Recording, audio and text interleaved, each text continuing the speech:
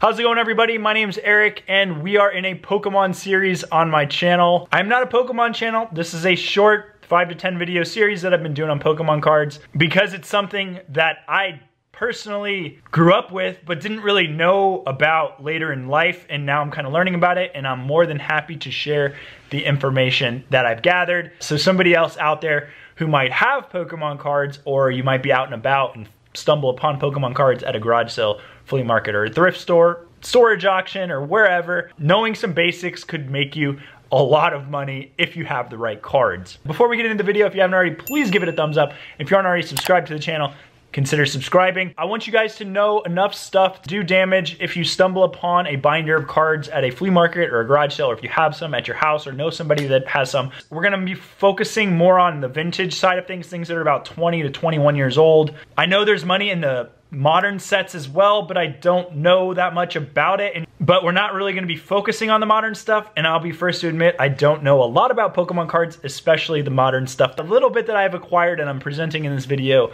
I have recently acquired from researching a lot of the vintage cards that I actually grew up playing with, but then kind of fell out of the hobby and never got back into it. There will be an index in the description if you want to check out a certain part of the video. Feel free to check that out. What cards to look for, what cards are like the big bangers that you're looking for, and then how to tell the difference between some of the different older sets. Secondly, we're gonna go over like the grading. I didn't know anything about grading, and now I know a little bit about grading, so we're gonna talk about some of the stuff about grading and condition. Thirdly, we're gonna talk about why they're valuable. How do you figure out the value of them? Lastly and fourthly, we're gonna talk about where to sell them. But before we get into that, I wanna talk about something super beginner. Protecting the cards, something that I didn't even know about up until I was posting my collection that I have on YouTube and on Instagram. When I bought these cards, they were just the card sandwiched with another card like this. 2 cards in a case like that, sandwiched together. That's how the previous owner stored the cards, which is completely incorrect. So I had to carefully take out the cards and hope that they didn't scratch, even though I felt like they were scratching when I was opening them. Once I got all the cards out of the cases, I went to Target and got these penny sleeves. Every single card goes in a penny sleeve, and then the card goes in one of these plastic top loaders like that. 1 to a top loader instead of 2, it gets kind of crowded in there. And that is how the cards should have been stored. Anything you want to protect goes immediately in a penny sleeve, and then it either goes into a top loader or it goes into a binder. You don't just leave them around the house or put them in boxes. That's how the cards get damaged, which we're gonna talk about later on in the video when we talk a little bit more about condition. Now that I got a little bit of the storage of the cards out of the way, let's get into what cards are we looking for. And as I said earlier, we're gonna be primarily targeting vintage cards. The first set, the second and third sets to come out, the fourth set, and maybe a little bit of the fifth set, which I really don't have any on hand, but still worth mentioning because it's like a lot of the iconic cards from the first set. There's a lot of information. Buckle up, get ready to go. Hit the thumbs up if you haven't already, and let's get into it. How do you tell if the card is vintage? So if you look at the very, very bottom, there will be some copyright dates. And this says copyright 95, 96, 98, and 99 for Wizards of the Coast. So the first set that came out is called the base set. If you look at the bottom right of the card, it will say a number out of 102, meaning that there was 102 cards in the set, and that's how you know which card in the set you have. You might have 1 out of 102. This Blastoise is 2 out of 102. And this Zapdos is 16 out of 102. Each card is numbered in that base set. And then after the base set came out, a set called Jungle or Fossil, I don't remember exactly which one came out. They were very close in proximity, I think within a half a year or maybe a couple of months. The Fossil set will have a little skeleton hand right here, about in the middle of the card on the right side, a little, and down in the bottom right hand corner, it is a set out of 62 cards. when you see a jungle card, it'll have this little flower here, and the set will be out of 64 cards in the bottom right-hand corner. After Fossil and Jungle came out, the next one I think was Team Rocket. I do have a Japanese Team Rocket Charizard. The way that we know that it's Rocket is this R right here. And then on the American cards, it will have the number out of 82. Most of them will be called like Dark, like right here is Dark Magneton. This one's a Dark Charizard. After Team Rocket came base set 2, which is indicated on the card with this Pokeball and a 2 next to it. And in the bottom right-hand corner, it is a number out of 130 cards. One of the dangerous things about Pokemon cards, they printed a lot of the same artwork, the same style of card on a later set, but that later set isn't worth as much as the original one.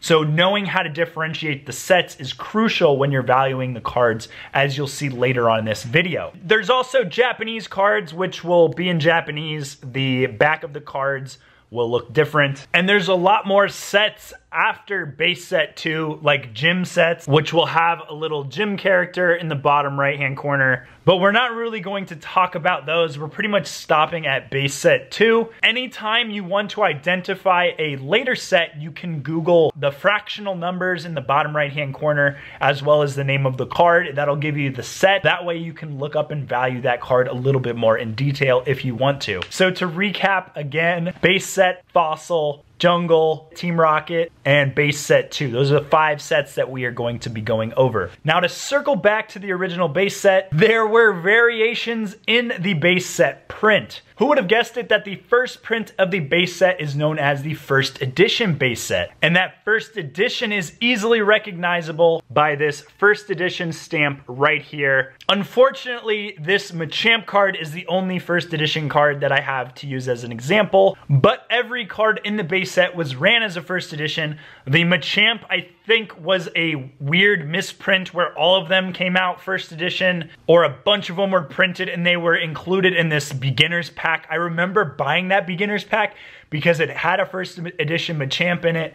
I was like, wow, first edition, you're guaranteed a very strong card if you buy that beginner set, and I had bought that and got a first edition Machamp. I was super stoked. From my understanding, first editions are worth the most because it was a very limited run. It was the earliest, it was like the OG, so those first edition ones of the base set are the ones are going to bring you the top dollar out of the base set. The next time the base set was printed, they got rid of that first edition stamp, but they were printing these cards that were called shadowless. I have an entire video showing how to tell the difference between a shadow and a shadowless card. I will put a link to that in the description for you guys to check out. But I will quickly show you the tips that I go over in that video. This is a shadowless Blastoise where there is no shadow on this box right here. The HP is a thinner red font, and the copyright down here has a 99 in the copyright date. This is a non-shadowless or a shadowed or a unlimited Blastoise, so it was the last printing of the base set.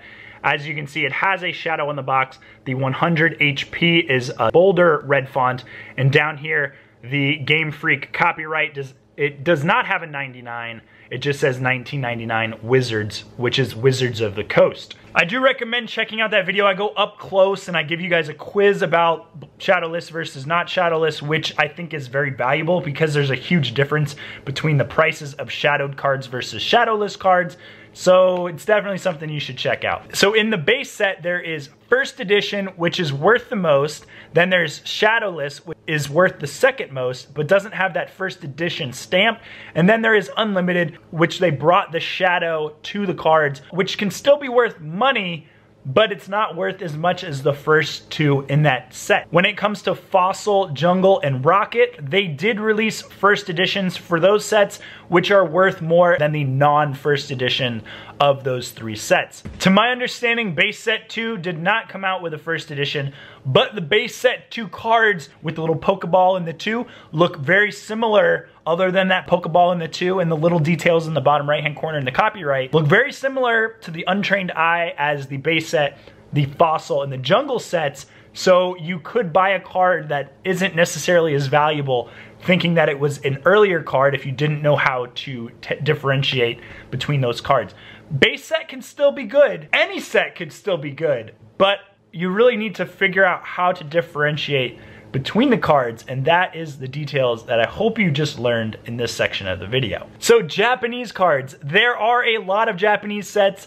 I don't know all the Japanese sets, so the Japanese cards do have a little number in the bottom right-hand corner, and if you don't know the name of the Pokemon, you might be in trouble. You might have to ask somebody to help you. You're gonna wanna Google the name of the Pokemon plus that number, or throw that into an eBay search, and you should be able to find that card in order to look up the value of that specific Japanese set, because you can't read the Pokemon names in Japanese. You only can read those numbers. And that's really the only, if you don't know everything about Pokemon cards, you'll have to look them up and figure them out. Now that we've talked about identifying the sets, I want to talk about kind of more within the sets about the cards. There are 3 types of cards in the set. There are Pokemon, there are energy, and then there are trainers. Some trainers can be worth a lot of money. Some Pokemon can be worth a lot of money. The energies, I'm not really sure. There probably are some energies that are worth some money, but generally they're not gonna be worth as much. Energy cards are used when you're playing to like power up the Pokemon or allow them to use moves. The trainer cards allow things to happen within game, and then the Pokemon are used to deal damage or to defend you, I think, from getting hit. And then the cards themselves are designated common, uncommon, and rare by a symbol in the bottom right-hand corner. A star is rare, a square is uncommon, and a circle is common. Those designations have a ratio of like how often they're pulled out of a booster pack, which is an 11 card pack that kids would buy and open back in the day. I think they would contain 1 rare card, a handful of common cards, and a couple uncommon cards. And although they're called common, uncommon, and rare, just because it's common doesn't mean it's not worth any money, as you will see later on in this video. Holographic or foil cards, or holo cards, which have a holographic background that is shiny like that. And there are cards that are just like a matte finish. They don't have any hologram, and they don't have anything shiny on it. Generally, the holographic cards are more rare, therefore they're going to be worth more money, but there's more that goes into the value of the cards that we're going to get into later on in the video than just is it holographic or not holographic, but this is just still worth mentioning up front. If you have sealed packs, original sealed packs from those base sets or booster boxes that somebody had away in like a storage locker, those can be worth crazy money because you don't know what cards are inside. And the cards' condition are probably in amazing condition because they're still in the original package. As a general rule, from my understanding, the iconic Pokemon are the ones that are pulling the craziest money. For instance, Charizard, he's a fire-breathing dragon. Everybody always loved him. He was powerful. He was the highest form from one of the starter Pokemon from the Game Boy game. He was on the front of the game for the red version. So Charizard, just being an iconic character, has pulled some of the most, if not, I think he's the holy grail card for a first edition base set Charizard. So those iconic Pokemon are definitely ones that I've been seeing trending in a really, really expensive direction. And when I mean iconic Pokemon, I mean ones that are really old and just like really popular. For instance, Pikachu, he was a common card, but the old first edition ones in really good condition are worth a lot of money. Charmander, which is the Pokemon that turns into Charizard, worth good money. Squirtle, the Pokemon that turns into Blastoise, worth good money. Bulbasaur, the one that eventually turns into Venusaur, worth good money. So some of the iconic Pokemon, they were like the first, they were the most pushed, they were the most played, they're the most known. I feel like those ones tend to do better than other cards in general. Other Pokemon, other cards from these sets will be worth money. Totally a general rule from just what I've seen. The iconic ones are great, but not to say that the non-iconic ones are not worth money, because they will be worth money as well. The market's the market. Some people want certain Pokemon. They collect all of the Clefairies. Some people collect all the Chanseys. Some people collect all the fire Pokemon. It's not to say that just the iconic ones are worth money. Other ones will be worth money, but it does depend on a lot of different factors. Brings me to my next topic, and that is condition is king. cards. And what do I mean by condition is king? So the way trading cards kind of work are there are graded cards and ungraded or raw cards. And the graded cards are the ones that people pay money to send into a company like PSA or Beckett, which are the top two. There are some other ones. People send the cards in. They look at them under magnifying glasses and microscopes and check off all these things and grade the card based off of all these checklists and condition and centering and scratches and corners and all that stuff. And then they put it in an acrylic thing and grade it and barcode it and document it in their archives as that is their grade of that card. I think their grades go from 1 to 10, and a 10 is the perfect mint gem card, and the 10 is going to be worth more than the same card in a 9, which is going to be worth more than the same card in an 8, which is going to be worth more than the same card in a 7, and so on and so forth. The condition is king when it comes to graded cards, but the condition is also king when it comes to ungraded cards. So when you post a card on eBay, if it's a trashed first edition card, it may or may not still have some value based off of the market for that card. But if it's a trashed card, it's not necessarily going to sell for as much money for a less trashed card or a not trashed card. It will probably sell for less money. And that's something you definitely need to take into consideration when finding cards, when selling your own cards.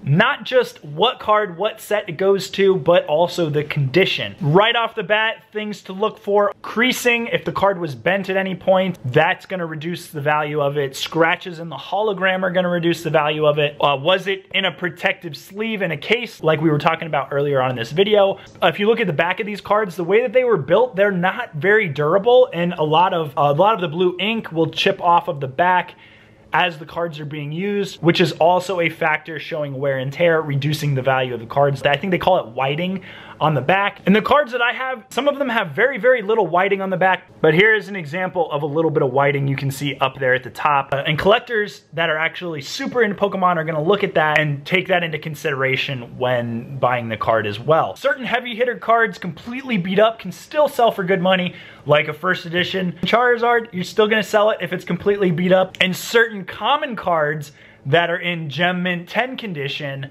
like a common Pikachu, because he's so iconic, could still sell. I think he's hundreds in Gem Mint 10, hundreds of dollars in a 9 if you get it graded. Getting cards graded is something that I haven't done yet. I don't have experience with. I've heard from people that it's super backed up right now. It's extremely expensive to get a card back in any reasonable amount of time, because so many people are sending their cards in, because the market's so crazy right now. Everyone wants to get them graded. Everyone wants to protect their investments, get them graded. And if I do get a card graded, I will make a video of my experience of how to do it in the future. But at this time, I don't have anything graded. From what I've heard, it'll be between like $150 to like $200 to get something back within a reasonable amount of time. So you wouldn't really grade anything right now unless it's a crazy heavy hitter card or stuff that you want to put in the queue and have it, I don't know, 6 months from now, whenever PSA catches up on their crazy amount of workload that they have. Now that we talked about what cards and card condition,